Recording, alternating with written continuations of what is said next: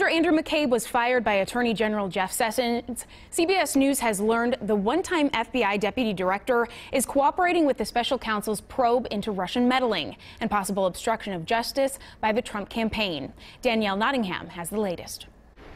Andrew McCabe isn't going away quietly after the career FBI employee was canned by Attorney General Jeff Sessions Friday. CBS News has learned that the former number 2 in charge of the FBI kept memos of his conversations with President Trump detailing what happened during the firing of former FBI Director James Comey. McCabe has turned those documents over to special counsel Robert Mueller, which could provide important corroboration of Comey's accounts for the obstruction of justice investigation. In a statement, the Attorney General said McCabe was terminated for authorizing disclosure of sensitive information to the media and that he, quote, lacked candor, including under oath on multiple occasions.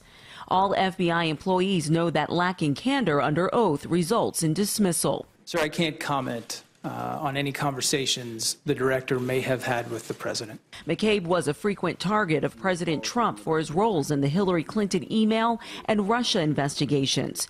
The president tweeted Andrew McCabe fired, a great day for the hardworking men and women of the FBI. Now the president's personal lawyer said Mueller should end his Russia investigation, which he claimed was manufactured by Comey. On CBS Saturday morning, Ben Goldberger of Time magazine weighed in on the political ramifications. The firing itself, certainly the timing of the firing, McCabe's response to it, and also the president's response to it last night ensure that the scrutiny on the special counsel's investigation is only going to intensify.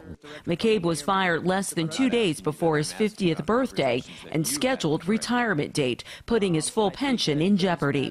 Danielle Notthingham, CBS News.